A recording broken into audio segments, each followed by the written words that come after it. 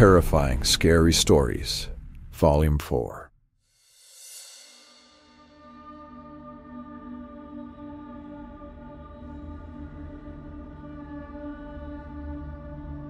Relaxing into the warm stream of the shower, after a long day, I closed my eyes and began to wash my hair.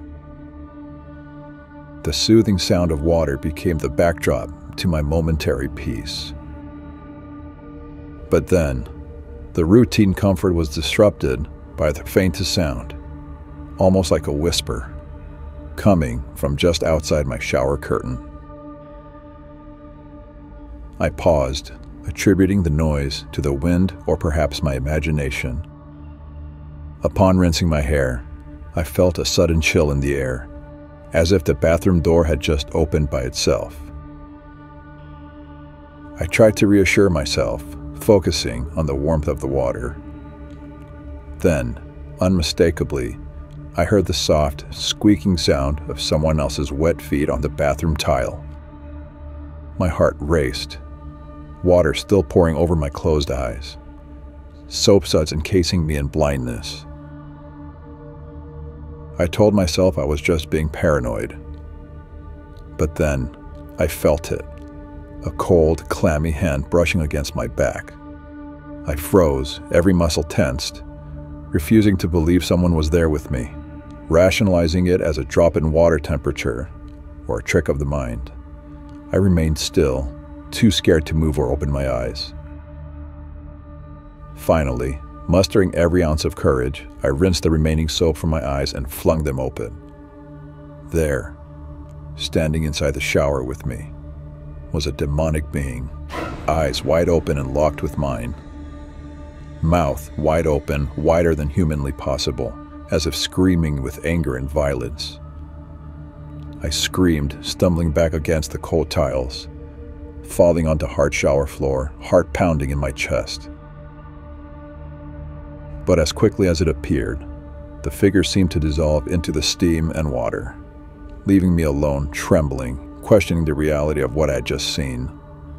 The terror of that moment, a feeling so vulnerable, stayed with me long after the water had gone cold and the bathroom was silent again.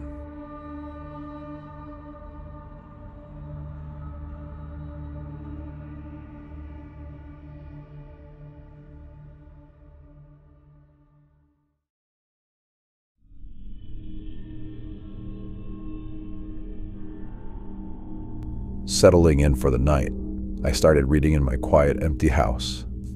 Suddenly, my dog, who was lying at my feet, perked up and growled softly towards the dark hallway. I reassured him there was nothing there, but his growling intensified, his eyes fixed on something I couldn't see. Trying to ease the growing tension, I stood up and turned on the hallway light. Nothing. I went back to my book, but a cold draft swept through the room, causing the pages to flutter and the lights to flicker. My dog whined, backing away from the hallway. That's when I heard it, a faint dragging sound, like furniture moving on wooden floors, coming from the unused guest room. Heart pounding, I grabbed the flashlight and edged towards the room. The door, which I always kept shut, was ajar. I pushed it open, the flashlight beam cutting through the darkness. The room was as I left it, undisturbed, except for one chilling detail. The window, previously locked, was wide open, the curtains billowing in the night wind. As I moved to close it, a shadow passed behind me, reflected in the glass. I whipped around, but there was nothing. Just the empty room and the lingering sense of something amiss. The unsettling feeling of not being alone in my own home made the hairs on the back of my neck stand up. I closed the window, locked it, and spent the rest of the night with the lights on, my dog refusing to leave my side.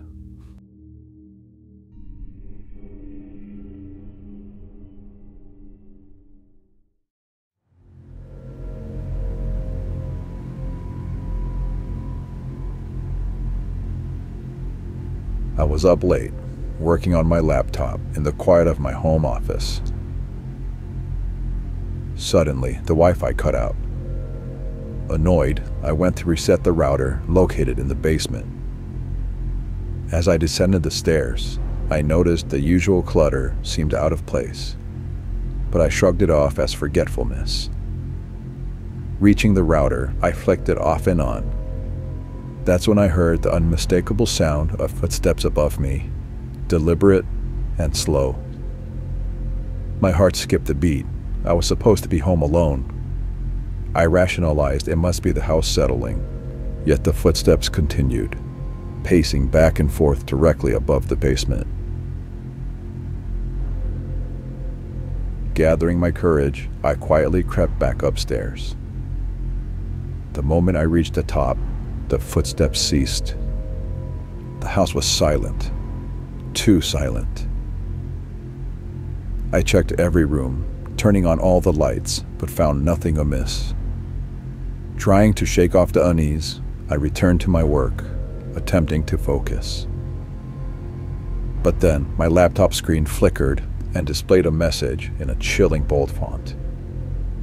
"Why did you leave me in the basement?" I stared in disbelief, my mind racing. The Wi-Fi was still disconnected, and I hadn't typed those words. Glancing nervously around the now eerily silent house, I couldn't shake the feeling of unseen eyes watching me from the shadows. The fear of not being alone, of someone or something lurking in my home was paralyzing.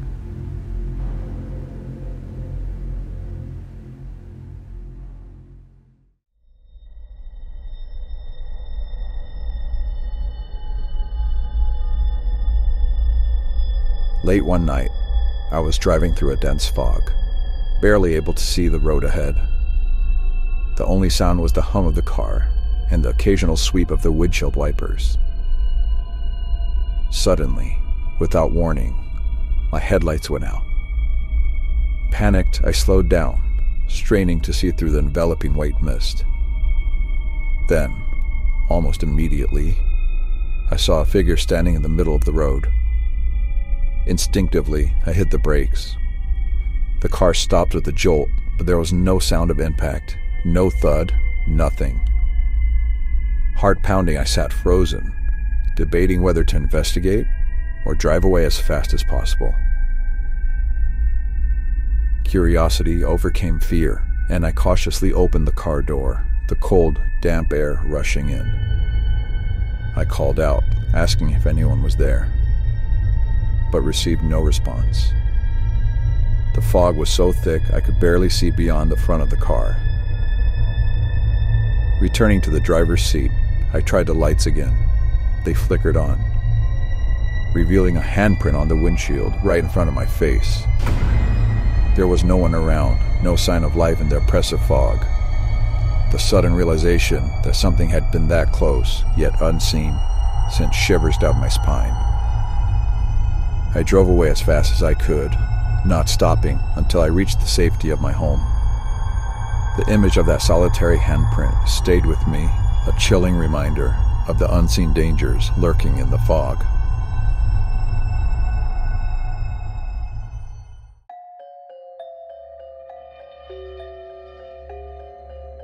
Alone in my apartment, I decided to take a late-night shower to unwind. The steam filled the room, creating a comforting blanket of warmth. With my eyes closed, lost in thought under the soothing cascade of water, I began to relax, the stresses of the day washing away. Suddenly, the comforting sound of the water was interrupted by a subtle, almost imperceptible change. I felt a slight shift in the air, a drop in temperature that made the hairs on the back of my neck stand up. I shrugged it off as a draft, despite knowing all the windows were closed. Then, unmistakably, I heard the soft clink of the bathroom door handle, as if someone was trying to turn it quietly.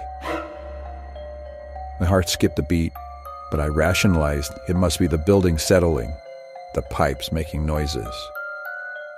However, The illusion of solitude shattered when I felt a distinct, unmistakable pressure against the shower curtain, like a hand pressing from the other side. I froze, soap sauce stinging my closed eyes, too terrified to move or scream. The presence felt menacing, a silent observer just inches away. Gathering all my courage, I rinsed my face and yanked the curtain open, expecting the worst. But there was nothing. Just the usual bathroom, steam hanging in the air, the door still securely closed. Shaken, I quickly finished my shower, the feeling of being watched never leaving me. Later, as I tried to sleep, I couldn't shake the sensation of that unseen presence. Then, from the darkness of my bedroom, I heard the faint sound of water dripping, as if from a freshly used shower.